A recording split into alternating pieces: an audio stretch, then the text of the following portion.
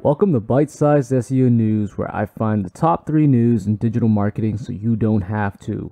Where I make news easy to digest and easy to follow in 10 minutes or less. If you want to read the article, links are posted in the show notes below, so you never have to worry about FOMO. My name is Rich Ung, your host. Today is Thursday, February 24th, 2022, episode 37. Coming up. Fresh out of the oven are today's top 3 news you definitely don't want to miss. Story 1. Google Shopping Ads Short Title Attributes. Story 2. 1-star reviews have increased on Yelp for 4 years in a row. Story 3. Facebook Reels rolls out worldwide along with new creative tools and ads. If you're ready, let's get into it.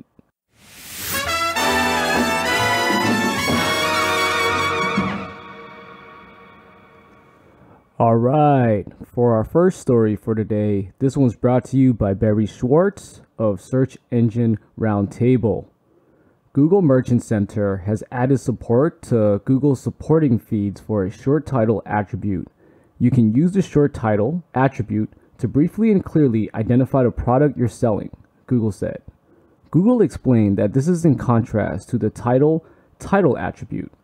Quote, the value you submit for the short title attribute should be concise and will only be used in browsy contents such as discovery campaigns or Google Ads on Gmail, end quote. Google has the new help document on short titles that goes over the requirements and best practices. Requirements. These requirements includes use a relevant short title that clearly describes your product. Be concise while the title attribute is used to match a consumer's search to your products. The short title is intended to show your product more concisely in browsing experiences. Describe the product shown on your landing page. Make sure the short title describes the product you're linking to, while the short titles you provide for products in your product data don't always need to be identified to the content on your landing pages. They should refer to the same product. Use professional and grammatically correct language. Correct grammar is easy to understand and gives a professional appearance, which can lead to more clicks. Also, avoid gimmicky ways of drawing attention, such as including all caps, symbols, HTML tags, and promotional text. Don't use words from foreign languages unless they're well understood, such as a product with a foreign name.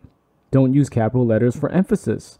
Capitalized text is common in spam and untrustworthy ads.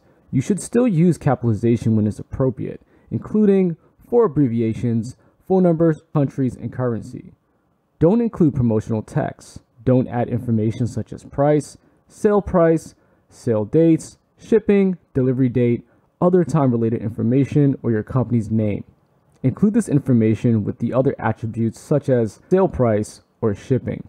Don't use extra white spaces. Instead, use those characters in a more effective way to describe your product.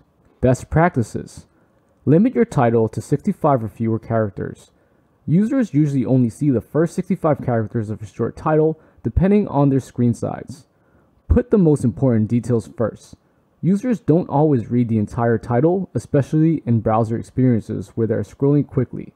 Be concise. Add the brand names if it's a differentiating factor. If you sell products from many different brands and the product's brand is a differentiating characteristic of the product, add the brand name to the product title so that the users can understand who makes the product you are selling.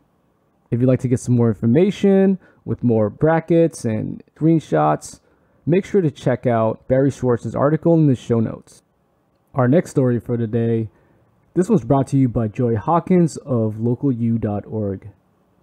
Yelp releases data every year that shows the star rating distribution for all reviews left on their site.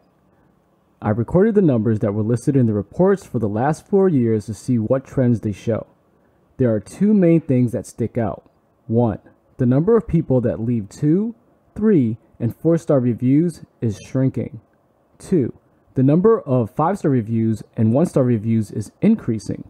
While the 5-star category did not grow at all in the last year, the 1-star category has increased for the last 4 years. Why are Yelp reviews so negative? According to a study done at Northwestern University in 2020, Restaurant ratings on Google Maps are, on average, 0.7 stars higher than those on Yelp. We constantly see businesses with lower average ratings on Yelp compared to Google and other sites. For example, this business has a 4-star average on Booking.com, TripAdvisor, and Google, yet Yelp has them at 3 stars. Here are a couple things that likely cause Yelp reviews to be more negative than Google's. 1. Yelp's review filter removes a lot of positive reviews that are fake. This study by the FTC shows that fake reviews can account for about half of the higher average rating for low-quality businesses on Google compared to Yelp. 2. Yelp doesn't allow businesses to solicit reviews. This study, done by Northwestern University in 2016, found that self-motivated reviews tend to be more negative on average compared to reviews that are solicited from the business. If you'd like to check out some more information with more screenshots and charts, make sure to check out Joy's article in the show notes. On to our final story. This one's brought to you by Sarah Perez of TechCrunch. After publicly launching in the US this past September, Facebook Reels today is becoming globally available in more than 150 countries. The feature, which is a key part of Meta's response to the TikTok threat, allows creators to share short-form video content on Facebook or cross-post Reels from Instagram in order to reach a broader audience. Alongside today's global rollout, Facebook is also introducing more tools and new ways for creators to make money from their Reels through advertising and soon, stars. While Reels first began as a way to directly combat TikTok with a feature inside the Instagram app, Meta soon realized it could mount a more powerful counter-offensive if it also brought Facebook into the mix.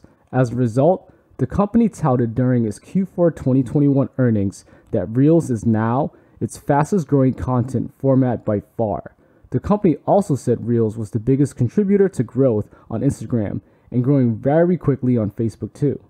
However, Reels currently monetizes at a lower rate than other content formats like Instagram's feed and stories, but Meta believes this will change over time. On that front, the company today is expanding tests of Facebook Reels overlay ads to all Reels creators in the US, Canada, and Mexico. By mid-March, the test will expand to nearly all 50-plus countries where in-stream ads are already available, Meta told us. It's worth noting that in-stream video ads today only run on Facebook videos, not Reels. That means these new overlay ads represent Facebook's first attempt to bring advertising revenue directly to Reels. Creators participating in the ad test will be able to try out 2 different ad formats, banners and stickers. These are non-interruptive ads as they sit transparently atop the playing content instead of pausing the video to show the ad.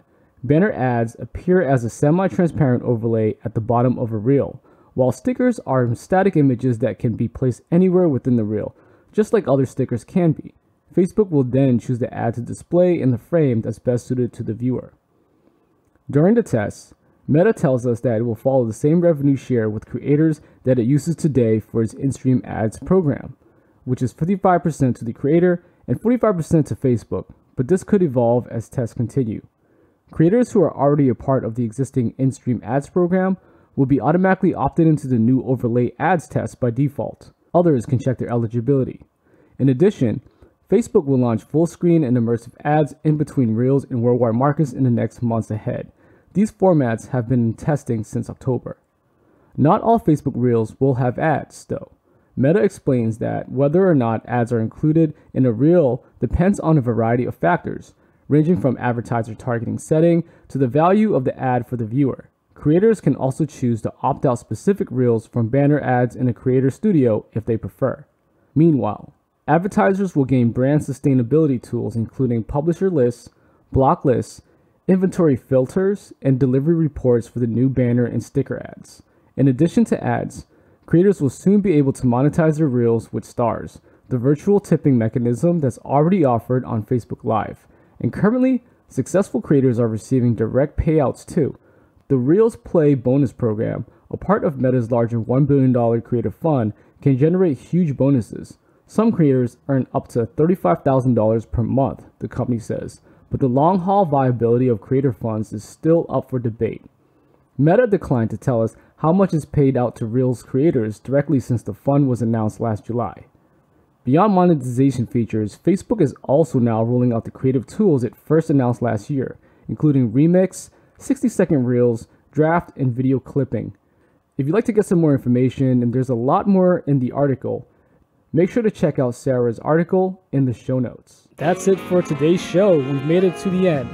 You're good to go and ready for the day. If you've enjoyed this podcast, please rate the show so it helps spread the news and I can continue doing what I do best, which is providing you the latest SEO news you just cannot miss. Served tapa style, making it easy on the stomach and on the go. Once again, I'm your host, Rich Ung, and I'll see you on the flip side.